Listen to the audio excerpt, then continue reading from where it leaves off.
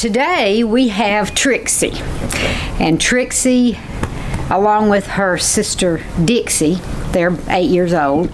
Dixie is not quite as sociable as Trixie is, and Trixie doesn't look sociable, but she's a lovely dog. She's just not a house dog. She's an outside lab mix doggy that doesn't know much about inside. But they are. She's 8 years old. Of course, she's ready to go. She needs a home. She would, very much like to be probably a farm dog. She likes to have room to roam, and she's just a lovely dog. They were both picked up when they were much younger, just on the county road, wandering, and we've had them ever since. So basically, we've had them all their life. And she's, of course, a black dog, and I say it over and over again.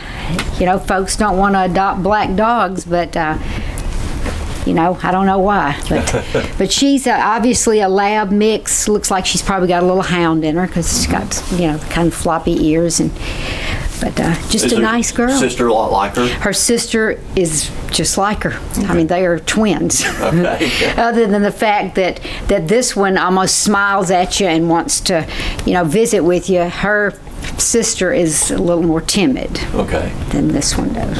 But they would make good animals for someone with larger property. Yes, they would very much like to be farm dogs. Okay.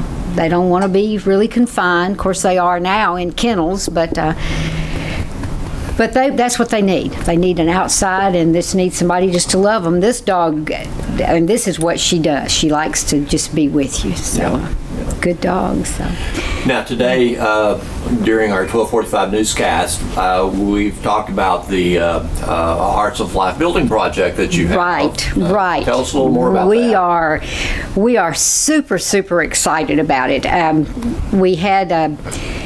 We have about 27 dogs that are living in a renovated dairy barn, which is super. I mean, it's concrete, it's covered, they stay out of the rain.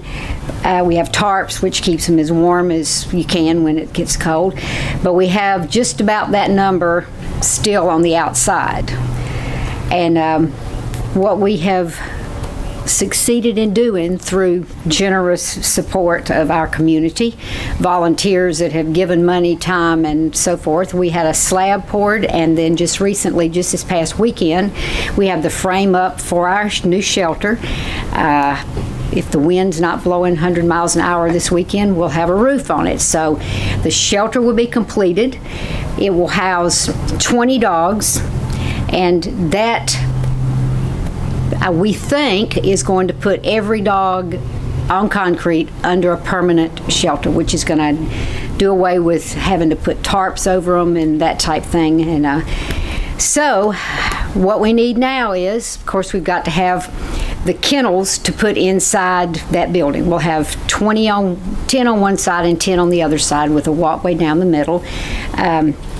So that's what we're beginning to raise. We've got to raise money for that, and as soon as we get the money raised for that, all of our babies can go in the concrete. So, and obviously these kennels are of such size that any size dog will be able to fit in and be comfortable. Yes. They will be 10 feet by 6 feet. And then also, which is our next phase, every dog in the dairy barn right now has an area that they can get out and run. We will fence the larger area, subdivide the fenced area so that numerous dogs can run at a time. So all the dogs, even though they are in a kennel, with our new shelters, they'll be able to get outside and do a little more running. So they're not just, confined to a kennel all the time. So we're excited, we're just really excited. And we do have a couple of other events coming up. Next Tuesday, just be really hungry because we're going to do the payback from Chili's. So all day next Tuesday, February the 2nd, if you're going to go eat out, go eat at Chili's. All day long, just tell them Hearts of Life Animal Rescue, and they'll give us a portion of whatever you eat, and eat a lot. And we're just hoping we have a lot of people. PetSense has some flyers out for that, so if you want to go by and pick up one and hand it to the wait staff, then.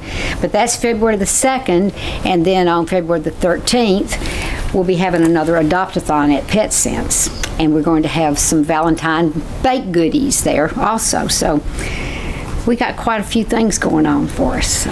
Well, obviously, money for the kennels, and always money for food. Always. We always have to have food, because when you figure as many dogs as we're feeding, a 50-pound sack of dog food lasts us about a day. And that's a lot of 50-pound bags of dog food. Is, yeah. It really is. So.